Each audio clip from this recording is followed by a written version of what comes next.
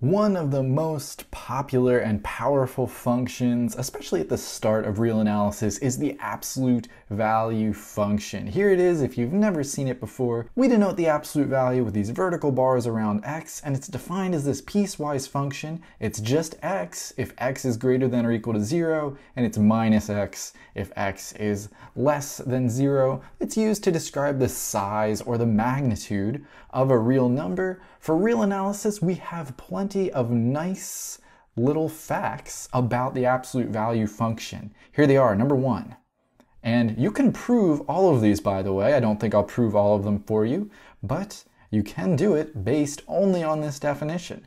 Number one, the absolute value of x is always greater than or equal to 0. It's always at least 0. Very nice to know. And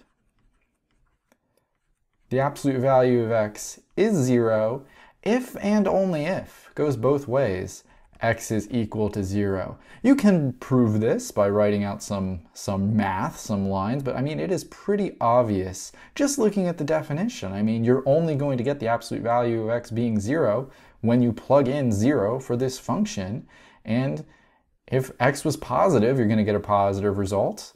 If x was negative, you negate the negative, so it's always going to be positive. Number two, the absolute value of minus x is the same thing as the absolute value of x. And this is for every single x in the real numbers. Very nice to know. You can just get rid of that negative like that if you like.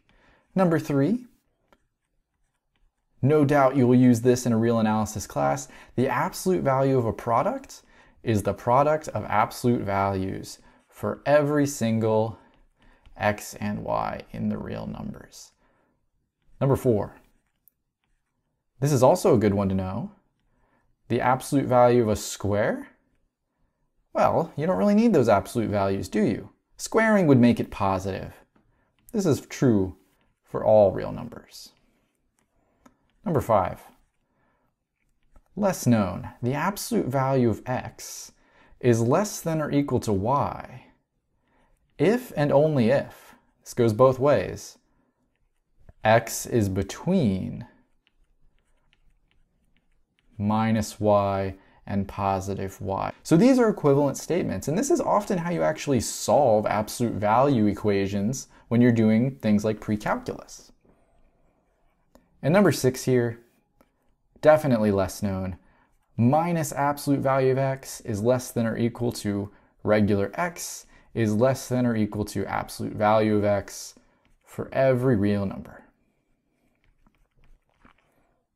Good to know. In other words, take any real number, it can't exceed its absolute value, and it can't be lower than minus its absolute value.